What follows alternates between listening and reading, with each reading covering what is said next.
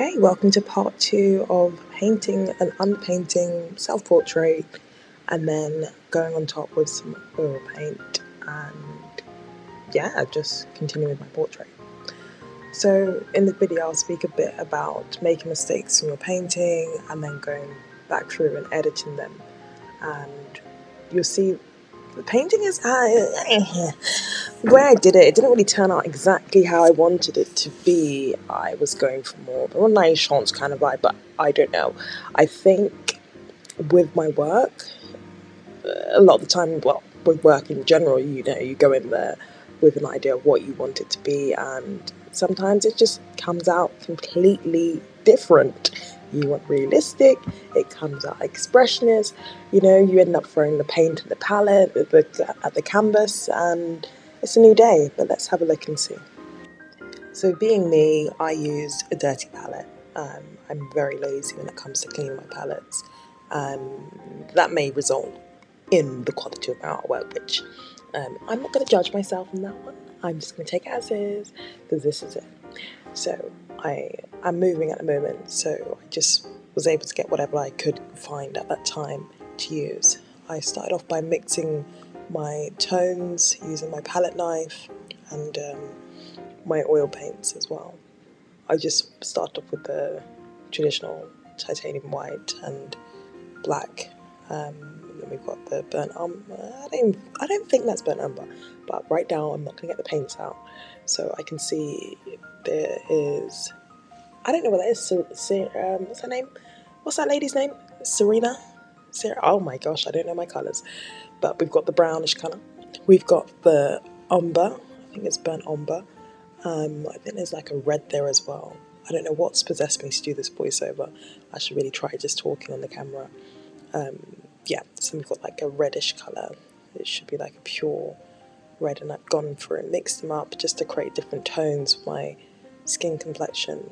I know some people just get their colours from the palette, from the paint pot, and I think in the future I will try that, because Lord my God, it takes forever. Like this colour mixing, my previous teacher, he was like, oh no, you know, you'll get used to it, Shatella, you'll get used to it, it'll be easy. It's not easy, it's always a whole, it's like a whole thing, and I find like I waste paint as well, so I try not to put too much out. It's like, this is expensive, like, people are like always complaining, saying, why is artwork so expensive? The equipment is expensive, you want to get proper stuff, so I always use proper equipment, high quality, and I've stopped using the water-based oil paints. I just want to be traditional, babe.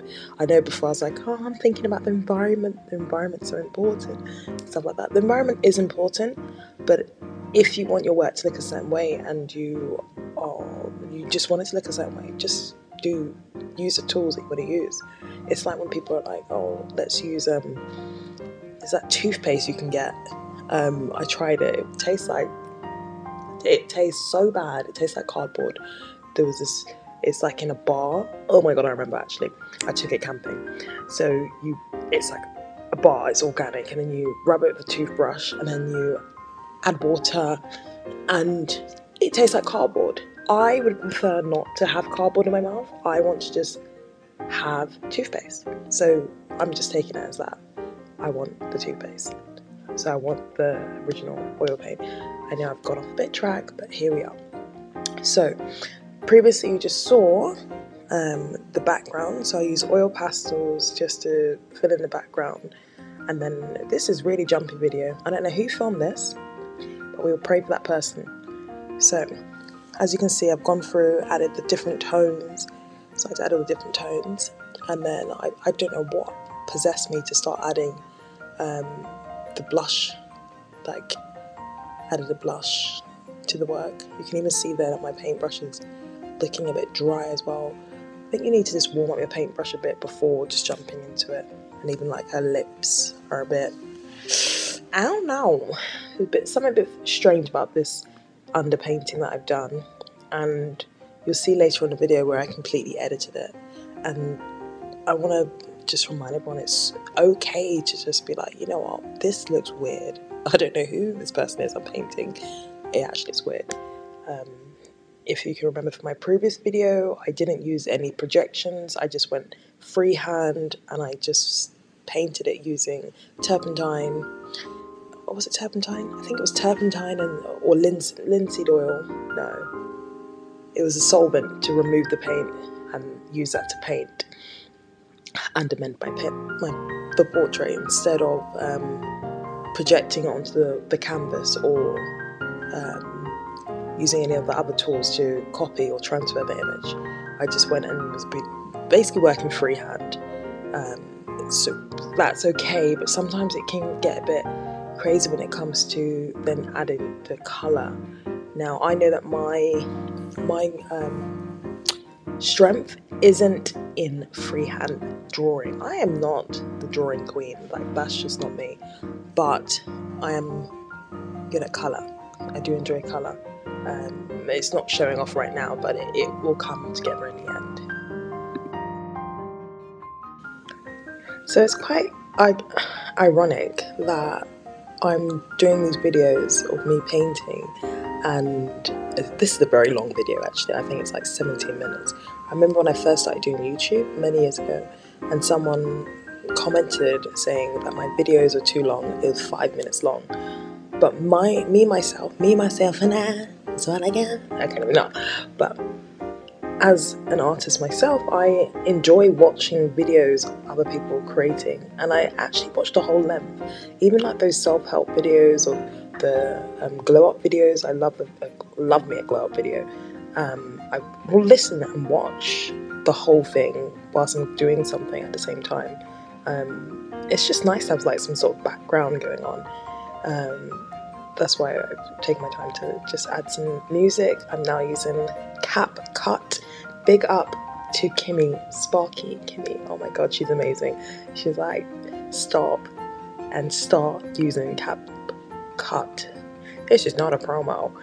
But she was just like, just try use that and then you can do your videos. I've been able to do like 2 videos this week because I was struggling using iMovie. I don't know what's going on with that app, but it just doesn't seem to work or be nice to me at the moment. I don't know if it's the downloading and then uploading and how long the videos are, but it just crashes my laptop. And I've got a Mac, not a Mac Pro, but a Mac, like a Mac Air or whatever it's called, the rose gold one, the fancy one. So I don't know what's going on there. But anyways, let's look back at my portrait. So eyes wise, I mixed the white and the black, so I got like a grey tone to make it kind of like a bluish tone for not the iris with the white, so your eyes. And then the pupil, I've gone for just a jet black. I try to just keep that jet black because obviously our pupil they're black. And then I would add a highlight a bit later on. I've tried to do her face kind of like she's got makeup on. I don't know if it's a pro or a con or what. I think social media has confused my head completely of how to paint. I don't know if anyone else is struggling with the same thing as well on painting and makeup in general, just how people do their makeup, contour, everything. People are like, how do you paint?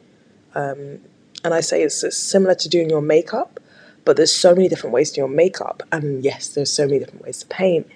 But oh my gosh, sometimes I just hit myself. I'm just like, this is so confusing. And then I put my big dry hand in the video. Imagine, that's just amazing. What is wrong with me? But yeah, before I moved houses, I went and got some new paint brushes. So it's the tiny one, it's like a 0. But even here, you can see the shape of the nose is just completely off. I'm just amazed at how this whole portrait comes together at the end. It's quite impressive actually. But let me close my mouth for a bit and let you take it in. But final tips, well, first and final tips, work with the different tones. Use a massive paintbrush. This small little dinky paintbrush I'm using. Don't follow me. Like this is not it. You need to be using a big paintbrush, getting all your tones in first before starting all this. Like I'm actually doing crosshatch. Why am I doing crosshatch? And why am I starting to do all this other stuff?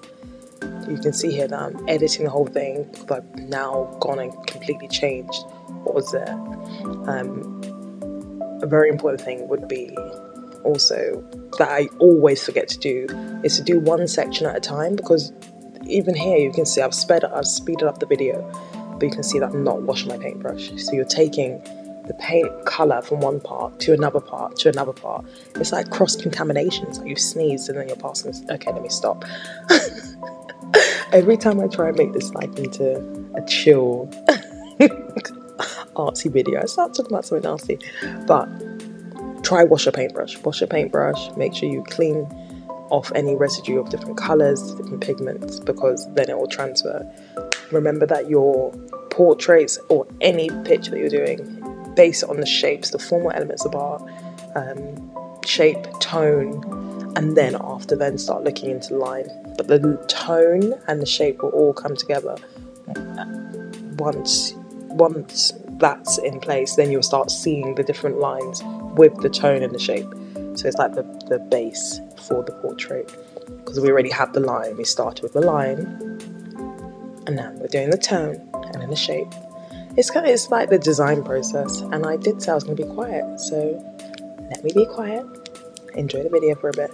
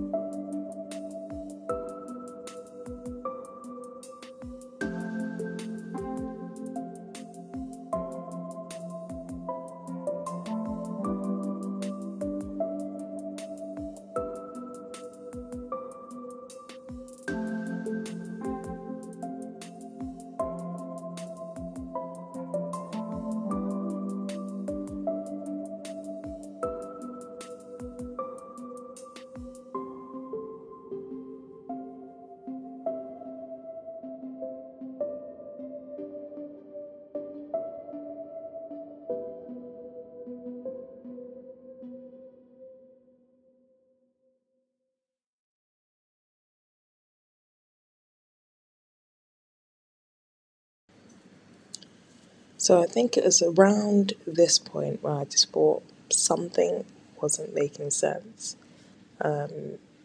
Just around the mouth and the nose, just wasn't adding up. So what I've done is accept that I've made a bit of a mistake, and I'm not gonna cry about it. What I did was use a solution and remove that section. And the good thing about having an underpainting in oil paint is that you can see it. So you can see what's going on and be like, oh, actually, I've completely come offline, I've come off track, and I need to just bring that back. So I've used a solution and just removed it, trying to find out where the lines are. I did a yellow undercoat as well. I wanted it to pop out, but can't really see it in the end. I don't know. I think I need to make it like really pigmented, or just use acrylic paint or something. It's weird because I've been painting for so long, but I've just been like, not yardie painting, but just not doing everything exactly how you're meant to do it. And I think that's got me a bit lazy, because what I studied mixed media fine arts. We didn't actually have to paint. It was more based on concept. It wasn't based on what you. It wasn't based on like. It wasn't based on creating a piece of artwork that was beautiful or that needed to be created in a certain way. So the title of the course was a bit it was a bit misconceiving. Is that the right word? Misconceiving. It was a bit of a mixture. So it was mixed media. It was more. I would say it was more. It was just concept. It was concept of how you can make a piece of work mean anything. How you can make it mean anything or come with a meaning, which in a way is helpful. Great way to sell your artwork. However, if you want to improve on your skills, you have to go behind in your own time and just work on it yourself. So myself, I have invested a lot of money into private courses and worked on my style myself at home and just in my spare time, and always continued to develop my own style and my own academia. So just for peace sake, I'm going to say this is the final for now. I did end up turning the canvas upside down to help me continue painting. It got a bit trickier, honestly. Painting portraits is no easy job. It's not an easy job. I went for block colours, like very thick paint. By the end of it, I just wanted the shapes to be very clear. Here's a picture of me. Here's the underpainting. And yeah, thank you so much for watching. I know this is a really long video compared to what I usually do. If you want me to do some more videos, well, I'm just going to do them anyways, actually. Decided I'm just going to keep going. So just subscribe if you want to continue watching and learning whilst I continue to create pieces of work. I might put up some videos of my previous works as well, because I've got a lot of random videos on my hard drive that I haven't edited or put up. Yeah, thank you. Make sure to subscribe and I'll see you on the other side, I guess.